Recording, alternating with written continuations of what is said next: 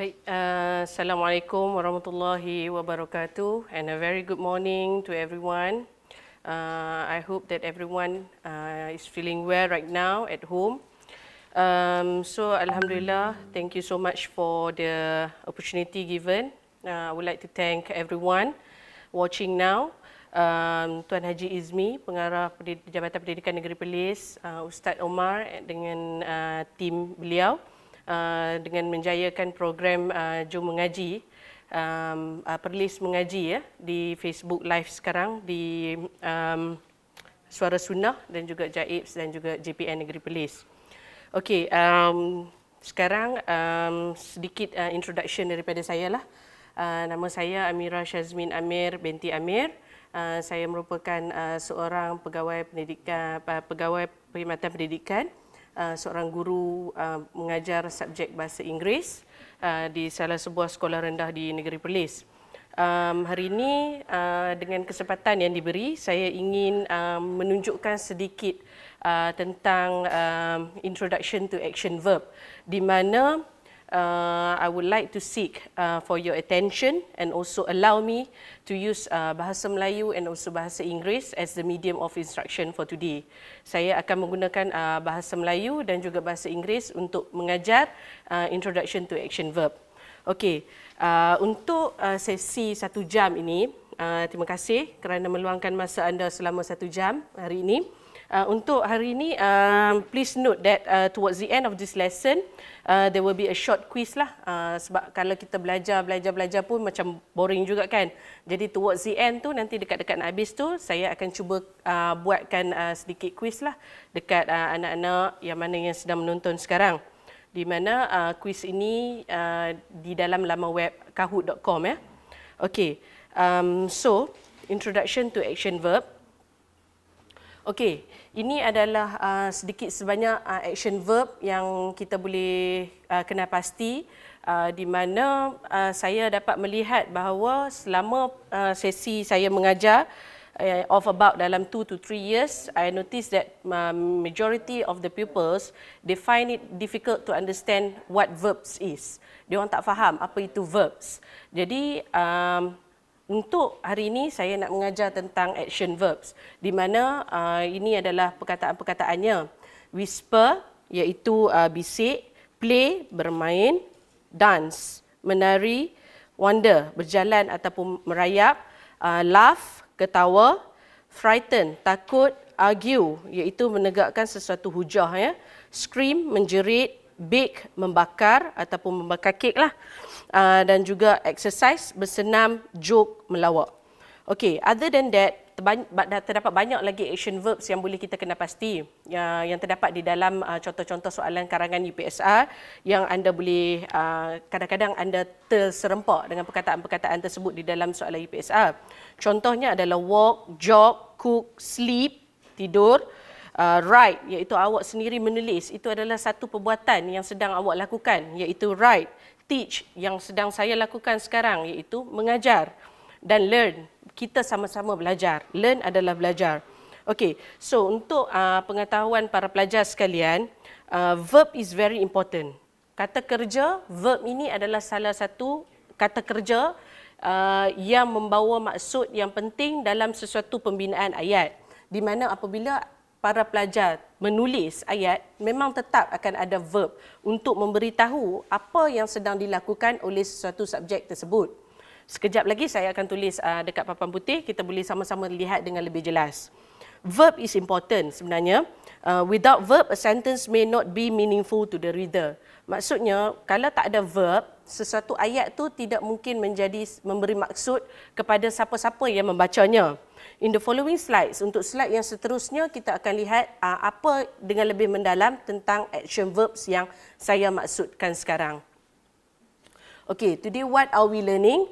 Today we are going to learn about action verbs, action words called verb.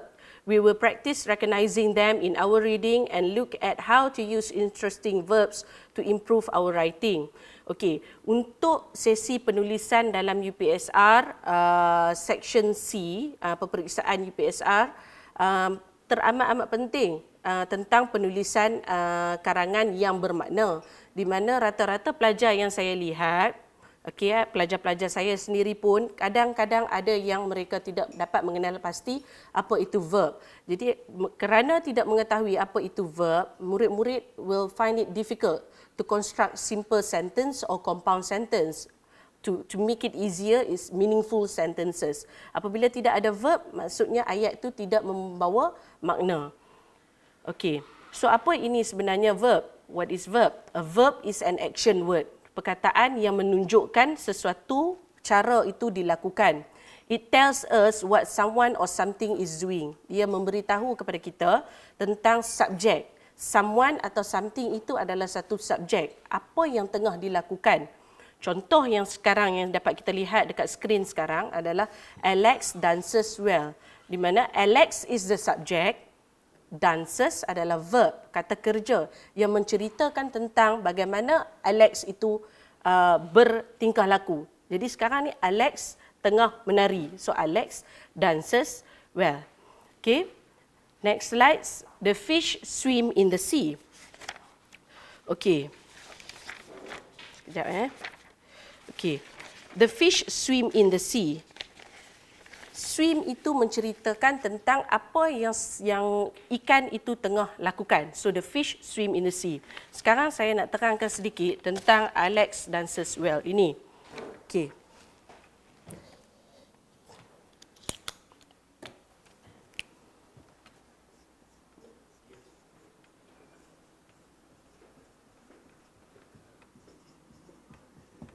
Okay, Alex dances well. Untuk para pengetahuan para pelajar, Alex ini merupakan satu subjek, dances adalah verb, well ni adalah menceritakan tentang dances itu dilakukan. Okay, jadi ini adalah adverb. Okay, it's okay. Adverb ni kita tak nak sentuhkan lagi because I don't want to confuse you much. So kita akan fokus kepada Alex dances dulu. Okey, untuk dancers ni, rata-rata pelajar saya, ada yang pelajar saya yang bertanya kepada saya. Dia cakap, teacher, Alex ni seorang, kenapa perlu tambah S dekat sini?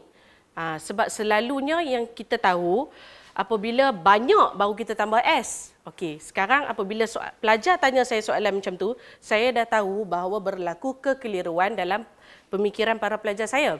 Di mana dia orang cakap kalau banyak, baru kita tambah S.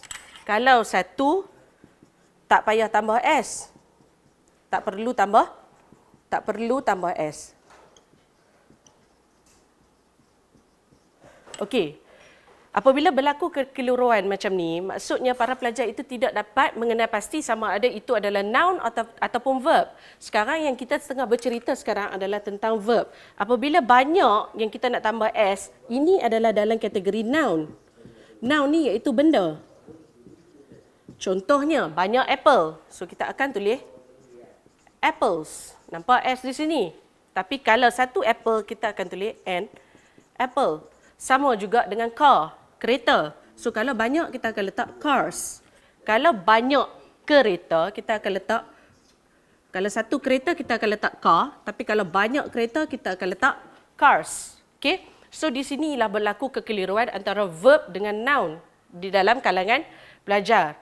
Okey, sekarang ni saya harapkan noun ni dah clear dah sekarang. Noun ni adalah benda, kata nama lah. Common noun. Common noun ni adalah kata nama am. Okey, sekarang untuk menceritakan lebih tentang dancers, iaitu kita tengah belajar tentang verb hari ini.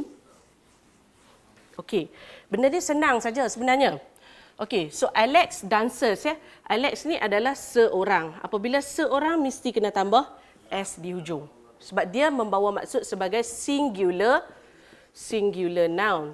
Apabila dia singular noun, verb pun akan jadi singular verb. Sama juga.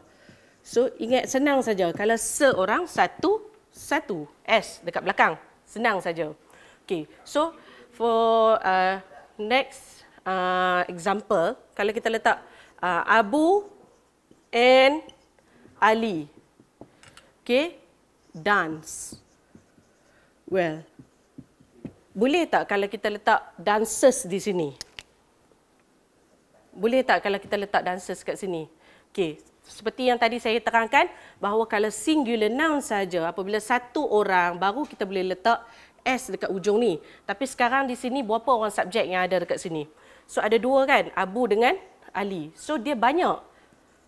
Okey, dia banyak. Apabila dia banyak, awak tak perlu letak apa-apa dekat sini. Jangan awak letak B pula dekat sini. Pasal tadi teacher cakap S kan satu kan, awak letak B kat sini. Tak boleh. So leave it like that. Okay, it is what it is. Okay. So dapatlah satu ayat yang lengkap dekat sini. Abu and Ali dance well. Okay. So next example yang tadi kita tengok tadi ni. The fish swim in the sea. The fish swim in the sea. Okey. Ada yang tanya saya juga soalan tahun lepas dalam peperiksaan darjah 4. Ada yang bagi tahu kat saya, teacher, fish ni dia banyak ke dia satu? Ada pertanyaan yang bagi dekat saya. Okey, sekarang ni untuk pengetahuan para pelajar, fish ni adalah boleh dikatakan sebagai singular dan juga plural, iaitu satu dan banyak, lebih daripada satu. Tergantung kepada gambar. Sekarang para pelajar kena tengoklah gambar. Kalau diberi gambar, selalunya soalan macam ni akan diberi gambar lah sebab fish satu perkataan ni boleh membawa maksud singular ataupun plural. So sekarang apabila kita tengok dekat skrin, dia ada 5 ekor ikan di situ. So ini adalah memberi maksud bahawa dia adalah plural. So the fish swim in the sea. Sebab dia ni adalah banyak berdasarkan gambar. Sebab itulah dia tak boleh kita letak S di sini. Tak boleh. Jadi dia tetap akan jadi sebagai the fish swim in the sea. It's simple like that, kan? Sebab kita dah belajar verb di sini. Okey. Sekarang kita tengok yang seterusnya. The choir sing beautifully. Okey, choir cuba tengok ramai orang. 1, 2, 3, 4, 5, 6, 7, 8, 9. Ada 9 orang. So the choir sing beautifully. Okey, I relax on the beach. Okey, yang ni adalah salah satu lagi kes yang istimewa di mana saya kena terangkan dekat para pelajar sebab ada juga persoalan yang para pelajar tanya saya. Okey.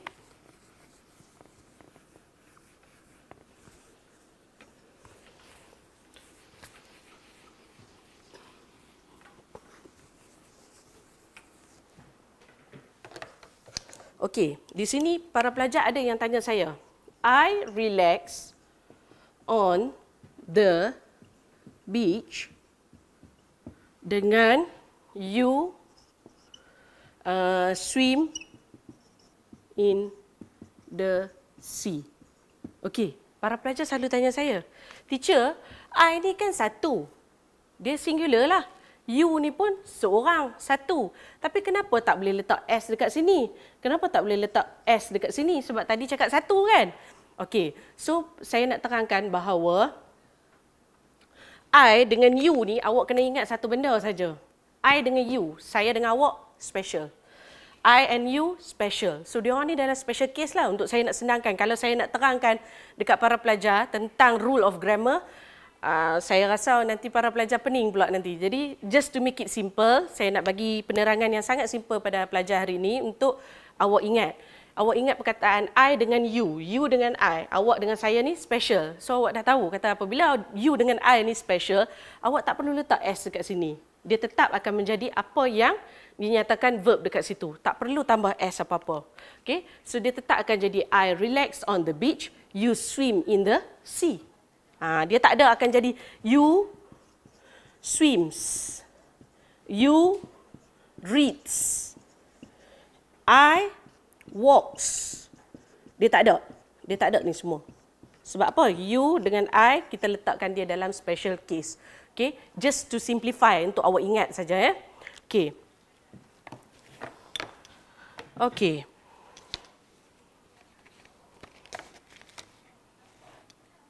Okay, tengok slide yang seterusnya.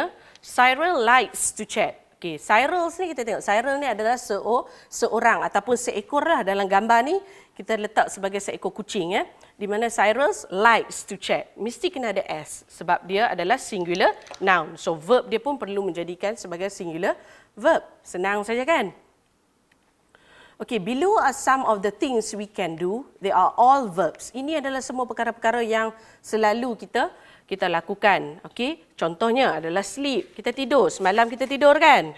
Okay. So think. Think adalah berfikir. Smile, kita senyum. Shout, menjerit. Okay. Worry, kita risau. Okay. Skip, iaitu kita selang. Selalu yang awak tanya, okay, selang tak teacher? Selang tak teacher? Skip tu adalah selang lah juga. Okay, argue adalah kita berhujah lah. Jump, berlompat. Play, bermain. Dan juga swim, kita berenang. Okay. So ini adalah semua contoh-contoh verb yang sedang awak lakukan. Apa sahaja bentuk perbuatan, kita namakan dia sebagai verb. Simple.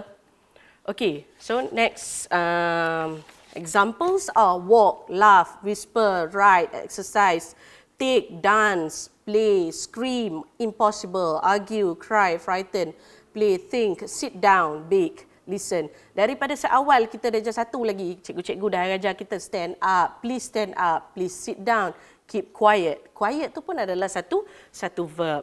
Okay. Pendedahan verb ini sebenarnya kita lakukan daripada seawal kita dilahirkan, iaitu kita cry. So cry, kita menangis. Kita dilahirkan mestilah perkataan pertama sekali kita menangis kan? Okay. So the verb is the most important word in a sentence. Yang membawa maksud adalah kata kerja ni adalah sangat penting. Satu perkataan yang sangat penting untuk membawa maksud. Ayat tu menjadi satu ayat yang bermakna. It tells us what is being done in the sentence. Jikalau tak ada verb ni, maksudnya kita tak tahu apa yang subjek tu tengah lakukan.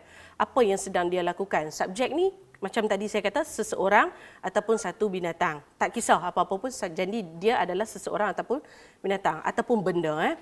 Okey, so kita tengok yang seterusnya adalah Josie kick the ball. Okey, pasal apa dia letak ed pula dekat sini? Okey. Ed ni sebenarnya adalah past tense, benda yang dah lepas. Tetapi hari ni saya tak nak tekankan sangat benda yang past tense dekat awak ni sebab I don't want to confuse you yet. Okey.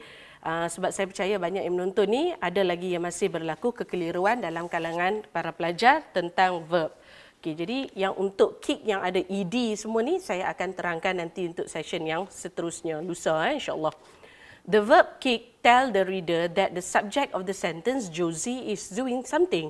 So dekat sini Josie kick the ball. Okay, sekarang kita dah tahu dah mesti dalam sesuatu ayat yang lengkap dia mesti ada S, V dengan O. Apa dia S yang tadi saya sebut? Iaitu subjek.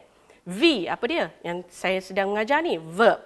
O adalah objek. So dekat sini kita dapat tengok Josie adalah subjek, kicked adalah verb, ball adalah objek. Okey.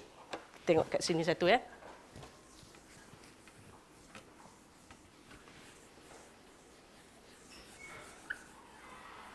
Okey, para pelajar tolong ingat bahawa dalam setiap simple sentence ataupun ayat yang bermakna dia mesti kena ada S, V dengan O.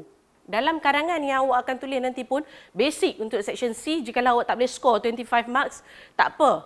Kalau awak tak boleh score 25 marks pun tak apa. Janji awak dapat juga markah sedikit untuk membantu awak untuk lulus. Cara macam mana nak lulus? Inilah cara dia. Awak mesti kena tahu verb supaya senang. Subjek ni awak boleh reka berdasarkan gambar yang awak tengok. Objek pun berdasar gambar yang diberi. Verb ni yang paling penting untuk awak tengok dalam section C. Nanti saya akan terangkan dekat awak untuk slot-slot yang akan datang. Okey, untuk subjek dulu. Kita nyatakan satu subjek. Contohnya, kita letak nama Khairul. Verb dia kita letak sebagai read. Objek dia a book. Saya selalu akan buat macam ni dekat para pelajar saya supaya nanti para pelajar saya boleh bagi tahu dekat saya apa yang saya terlupa dekat sekarang dekat sini. Okey, sekarang ni tadi saya dah ceritakan Khairul ni adalah seorang. So dia adalah singular verb apabila singular noun. Apabila dia adalah singular noun, dia mesti kena letak S dekat sini. So awak dah dapat dah satu ayat yang lengkap di mana Khairul ni adalah subjek, yang ni adalah verb, hak ni adalah objek. So SVO. Senang saja kan? Okey. Okey, mari kita tengok dekat skrin ni. Imran disappears from the haunted house. Okey. So Imran adalah apa di sini? Subjek. Disappears. Dia satu perbuatan. Okey. disappear, hilang. So verb. Haunted house adalah objek. So awak dah dapat satu ayat yang bermakna untuk awak nak tulis dalam section C. Tak susah untuk awak skor section C. Boleh dapat markah juga walaupun sedikit, tak apa. Jangan bagi dapat kosong. Rata-rata pelajar banyak yang dapat kosong untuk bahagian C, sebab tu susah untuk awak lulus peperiksaan UPSR bahagian paper 2, 01, 4 ya. Okey. So tengok yang seterusnya. The baby throws her teddy out of the pram. Yang ni subjek dia adalah the baby throws. Verb. Cuba tengok. Singular kan, ada satu saja kan baby dalam pram tu. So throws dia akan jadi ada S dekat situ, singular. Teddy adalah O, objek. Ada satu lagi objek yang dalam ayat ni kalau anak-anak boleh tengok. Pram. Dia punya kereta sorong dia. Okay, so the baby throws the teddy out of the pram. So yang ni dalam kategori ni, ayat ni adalah SVOO. It's okay. Boleh letak dua kali objek. SVOO. Okay, the stack of plates fall to the floor. Subject, plates, fall, jatuh, verb, floor adalah objek. Okay, he screams at the monkey. He screams. Mesti kena ada S. Kerana apa? Dia adalah seorang. Satu orang budak lelaki. So, he screams. Verb. Monkey. Object. Okay, next example. Gary smiles. Gary adalah subjek. Smiles adalah verb. Ear adalah objek. Read the sentence on each slide to identify the verb. Click on the verb to reveal the correct answer. Sekarang mari kita buat latihan sikit. Kita tengok dekat sini ya. Awak boleh sebut depan mak ayah awak jika mak ayah awak sedang monitor awak sekarang ya. Okay, so Fred reads his book. Dekat sini apa dia subjek? Subjek dia adalah apa dia, orang yang duduk dekat situ diberi nama apa? Kita bagi nama dia Fred. So Fred is the subjek. Verb reads. Book adalah objek. So, apa dia verb dia? Reads. Senang kan? Okay. The vicious bear growled. Okay, so growled adalah kita punya verb di sini. The mouse nibbled the cheese. Apa dia subjek dia? The mouse. Nibble, verb. Cheese, objek. So, verb dia adalah nibble. Okay. Charlie runs as fast as lightning. Ini adalah perumpamaan. Para pelajar boleh juga nanti tulis dalam karangan awak bersesuaian dengan tajuk apa yang diajar. Charlie runs as fast as lightning. So, runs is the verb di sini. Lucy posted a letter to her friends. Okay, Lucy adalah subjek. Posted adalah verb, a letter to her friends. Okay. So, saya harap anak-anak faham apa yang saya ajar hari ini. Simple saja. Kita akan recap balik sedikit apa yang saya dah ajar tadi. Okay, English is actually very fun. Kalau awak faham apa yang awak belajar bahasa Inggeris ni sebenarnya sangat menyeronokkan. Okay? Dan apabila apa yang awak tak faham, perlu tanya kepada cikgu secepat yang mungkin supaya awak tidak berlanjutan dengan ketidakfahaman awak tu. Okay, so perlu diingatkan untuk one meaningful sentence, a meaningful sentence, a meaningful sentence should have a verb. Okay, mesti kena ada verb untuk kita menceritakan dengan lebih lanjut apa dia yang sedang dilakukan. So, a meaningful sentences ni terdiri daripada SVO. SVO ini kita panggilkan dia sebagai simple sentence. Ayat yang paling simple yang awak boleh buat. Awak tak perlu so ambitious lah. Kalau kata awak tak mampu lagi nak menulis karangan dengan cara yang sangat meriah tulis karangan tu, it's okay. Awak just tulis SVO saja dulu. Kenal pasti dulu SVO ni apa. S ni adalah subjek di mana kita boleh jadikan dia sebagai benda ataupun orang ataupun binatang. So contohnya Ali, Abu, Amina. Okay, very simple saja. Okay, lagi he, she, they, we, I, you. So I dengan you ni kan tadi saya cakap special kan. So verb ni adalah kata kerja. So kata kerja dia contohnya apa di sini? Kita letak dulu Abu talk, scream, eat, jump. Apa lagi teach, learn, write, cook. Okey, sekarang tadi kita tengok kan, kalau Ali ni seorang, kita tambahlah S dekat sini. Abu seorang, tambah S. Aminah seorang, tambah S. He seorang, tambah S. Tambah D, banyak. Jadi, tak payah buat apa-apa. Let it be, it is what it is. We pun tak payah tambah apa-apa. I dengan you, special, tak payah tambah S, tak payah tambah S. So, inilah apa yang kita belajar hari ni. Walks pergi ke mana objek dia? Awak boleh buat lah. To the school. Abu talks. Dengan siapa? To the teacher. So ini semua ni dah jadi sebagai objek di sini. Aminah screams at the dog contohnya. Jadi ini adalah objek juga di sini. He eats apa dia? Fried rice. Fried rice ni adalah objek. Senang saja. She jumps into the pool. Ini pun adalah objek. They teach the pupils. Pupils ni pun dah jadikan dia sebagai satu objek. We learn English. English ni pun dah jadikan sebagai satu objek. Kita belajar dia. Okay? I write an essay. An essay. Essay ni adalah objek juga. You cook. Cook apa? Chicken rice. So chicken rice adalah objek. So simple. SVO, SVO, SVO. Awak dah dapat satu ayat yang lengkap dekat sini. So awak just construct a very simple sentence kalau awak tak mampu tulis ayat yang panjang-panjang untuk section C. Okey, nanti saya akan tunjukkan dekat awak macam mana awak nak kena pasti verb tu.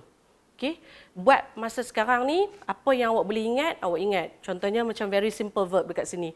Nanti kita akan pergi dengan lebih detail tentang irregular verb dengan regular verb. Saya akan terangkan nanti. Don't worry about that. Okey, so ini adalah apa yang kita dah belajar hari ini. Okey, sedikit quiz jikalau kita boleh tengok dekat sini. Kahoot anak-anak yang mana yang ada smartphone ataupun laptop yang satu lagi, boleh tak kita buka www.kahoot.com. Okey, lepas tu kita klik play. Saya harap ada juga participation daripada anak-anak dekat rumah. Kita akan tengoklah dekat sini. Siapa-siapa yang nak masuk, letak saja nama, nickname awak, nama yang diberilah. Okey. So kita buka Kahoot.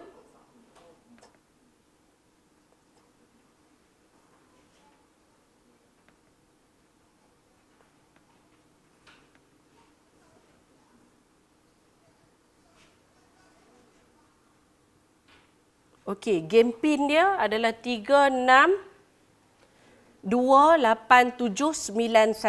Anak-anak pergi dekat www.kahoot.com.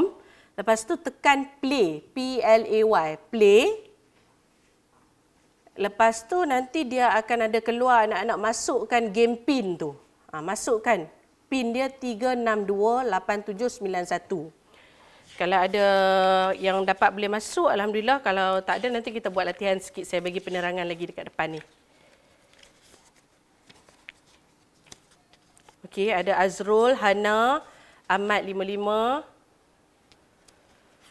Okey, Kahoot ni kita boleh terima 100 player. So kalau ada viewers yang lebih daripada 100 ni, cepat-cepat kita masuk. Ada Akmal, Farzana, Iman, Miza, hai. Adam, thank you so much masuk. Okey, Anun, alright, no problem. Lukman, Hadif, Haziq, Amar, Naufal, AR. Okey, lagi-lagi, Afiq, Nurin Mirza Paya. Oh, okey, sekolah Paya Okey. Terima kasih datang tengok. Okey, kita join tak apa, kita just very fun. Oh, 500 orang sekarang. Okey, so kalau player ni sekarang kita boleh masuk 100 sebenarnya. So cepat, jangan terlambat. Nanti tak boleh jawab quiz. Okey, so ada 41 players, 42 players. Wafi, thank you so much. Okey, Amiro, Naziro, Dania. Izzat, Nur Adriana. Oh, Sena. Okey, selamat datang pelajar sekolah Sena. Okey, Echa, Anik, Alif, Azim, Hanis, Syauqina. Wah, 63, 64, 67, 71, 72. Okey, Alhamdulillah. Harap apa yang saya mengajar hari ini para pelajar faham. Sekejap lagi kita tengok. Awak kena klik jawapan tu laju-laju supaya awak boleh menang. Nanti kita akan tengoklah siapa yang menang dekat dalam player ni. Okey.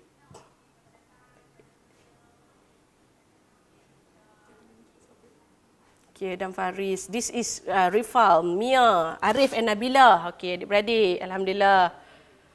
Arisa, Husna, Mira. Samalah nama kita. Okey, Amar, Alisha, Faiz. Lebih lagi. Okey. Ada lagi ke yang nak masuk? Amalia, Aisyah, Aqila, Ibtisam. Saya rasa ni guru besar lama saya ni, Cikgu Ibtisam. Selamat datang, Cikgu.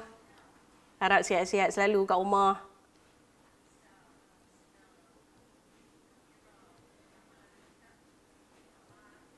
Okey, Amar Putra. Okey, ni pelajar saya ni, Sekolah Putra. Okey, Aizan, Ryan, Paya. Alhamdulillah, terima kasih datang. Okey, join. Selagi kita boleh join, kita masuk. 130, 131 player. Okey. Okey, Zafran. Okey.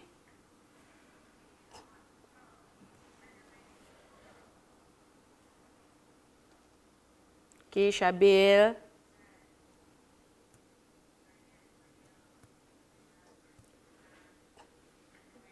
Umar, Ika, Zuhaira.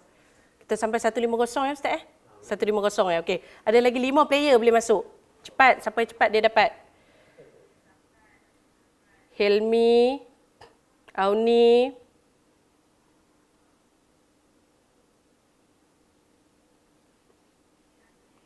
Faris Ikhwan. Okey, Eteleda. Okey, 152.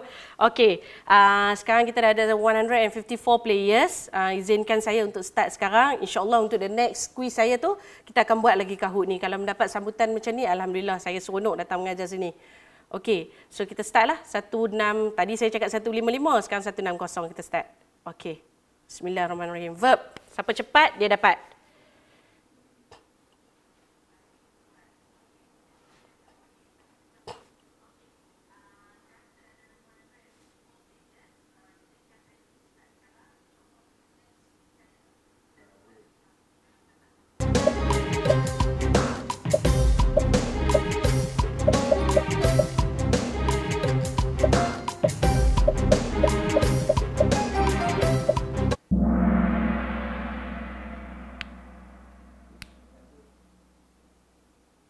Okey, kita tengok siapa. Ada 10 orang yang menjawab Ali itu sebagai verb.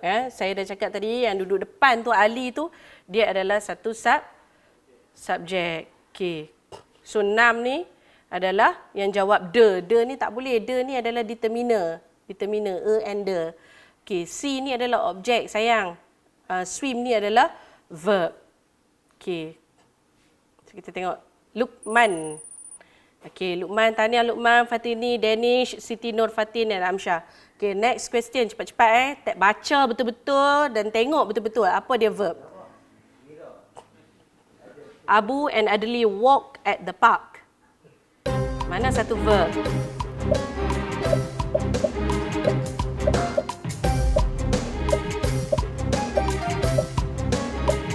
Abu and Adli walk at the park.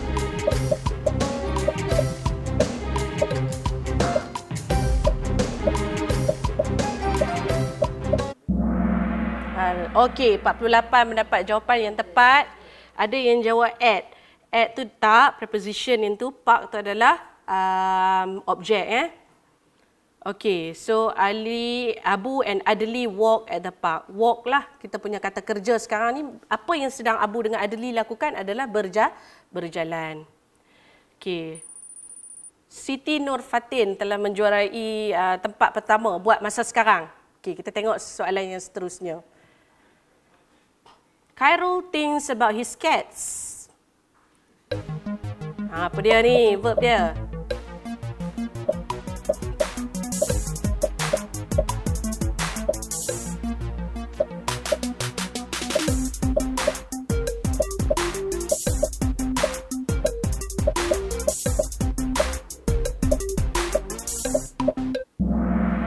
Okey, 36 dapat jawapan betul. Okey, masih ada lagi yang berlaku kekeliruan dekat rumah. Tak apa, next time kita akan terang lagi.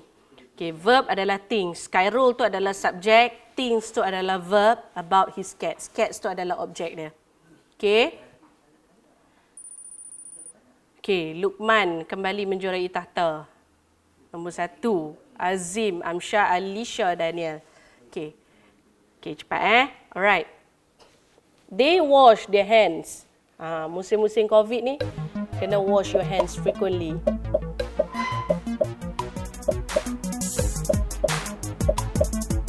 Saat.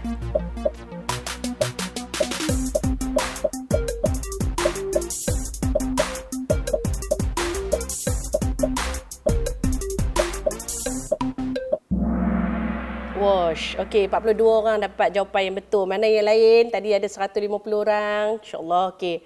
Nanti join Okey. So 42 yang dapat jawapan yang betul. 9 yang jawab their. Okey, 8 hands. Hands tu objek Okey. Azim mendapat tempat yang pertama sekarang. Okey. Next, ada 8 soalan semua. Kita soalan yang nombor 5 dah sekarang. John visits his grandmother.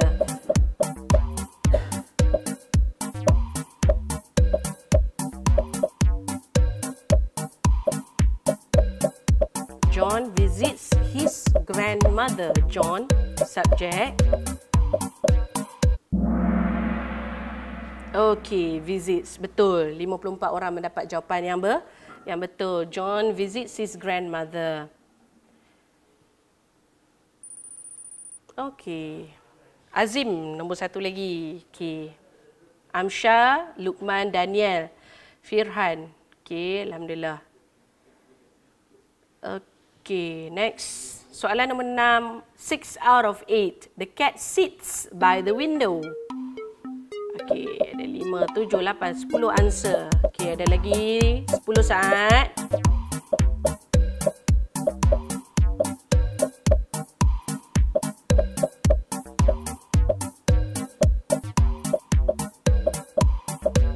Okey.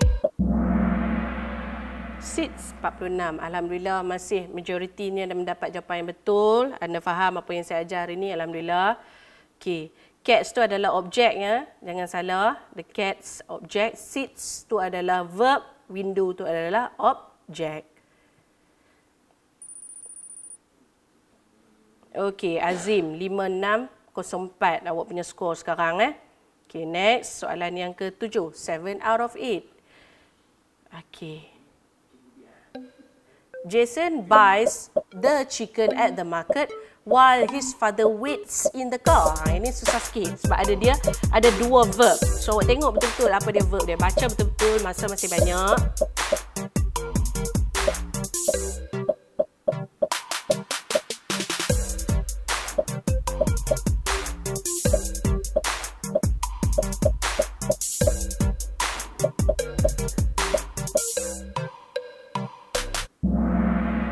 Okay, buys and waits. So, Jason buys. Buys tu apa yang menceritakan tentang Jason? Jason tu adalah dia membeli ayam at the market while his father, ayah dia. Apa perbuatan ayah dia sekarang? Perbuatan ayah dia adalah waits. Ayah dia menunggu dia dalam kereta. So, buys dengan waits. Okay. Soalan yang terakhir. Tengok Okay, Azim. Okay, Tania. Kita tengok soalan yang terakhir. Penentu siapa juara. 8 out of 8 questions. Encik Johan waits for his children but they take a bus home. Dua juga ada verb dekat sini.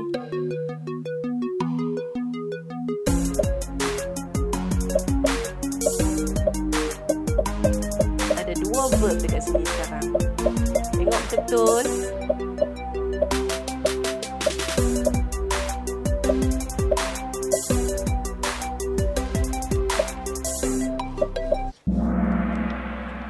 Okey, waits dengan take. Betul, 57 orang mendapat jawapan yang betul.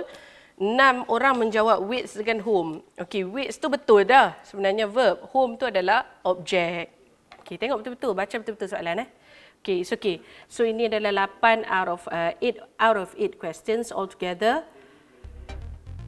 Okey, sekarang kita tengok podium. 8 out of 8. Lukman mendapat tempat yang ketiga. Kedua, Amsyar. Pertama adalah Aziz. Tanya. Okey. Kahoot. Alright. So, runner up nombor 4 dengan nombor 5 tadi dah ada ya. Okey. Alright. Okey. So, with that, masa pun dah hampir tamat sekarang. Alhamdulillah, atas awak punya participation. Thank you so much for your participation during the teaching session and also learning session, also with the Kahoot quiz.